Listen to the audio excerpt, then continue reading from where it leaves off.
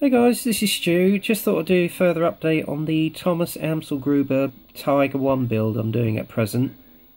As you can see, I've come on quite a bit since our last update. Basically got all the back plate in position and installed the two exhaust stacks which you see here and built them up. They were quite a build in themselves, to be honest with you. Not the easiest. But we got there, and also the jack itself is a kit in itself, and if anybody hasn't built a Dragon kit before, be warned, you are going to have to build every part of this up. But having done one previously, I knew what to expect. But getting it into position was an absolute nightmare, but I got there in the end. Also, I've installed the two rear mud guards, and if you notice under here, you've got the crank handle. And you've also got the drive shaft plate. Now they used to basically put that into the main drive shaft at the back of the vehicle here, add the crank handle in and just crank the engine up until it started.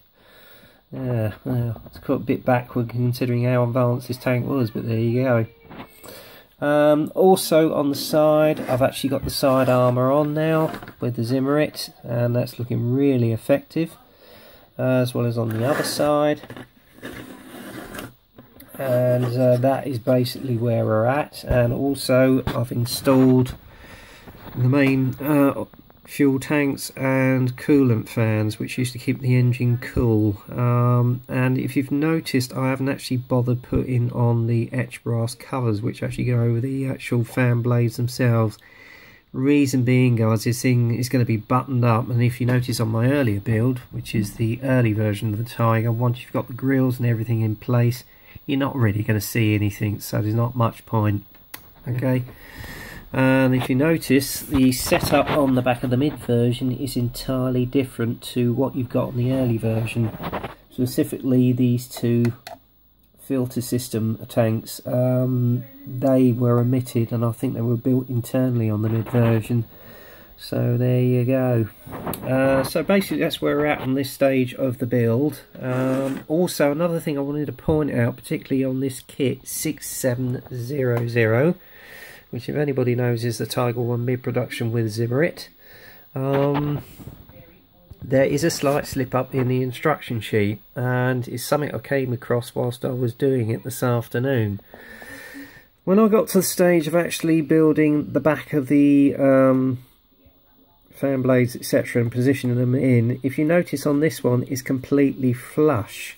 Now if you go on a bit further, and this isn't even pointed out in the instruction stage, because that is basically the assembly stage of that, and that's it. When you get to actually putting the upper hull and the front plate on, if you notice, you've got the top of the radiator grills completely different, as though they've actually got part of the mechanism on. Now, for some unknown reason, they have omitted these, and I know that because basically I've got a photograph of the other Tiger that came out earlier this year, 6730, and if you notice, that does have the top of the radiator grille, which is rather annoying and frustrating, particularly if you wanted to show the interior detail if the tank was being maintained in a diorama.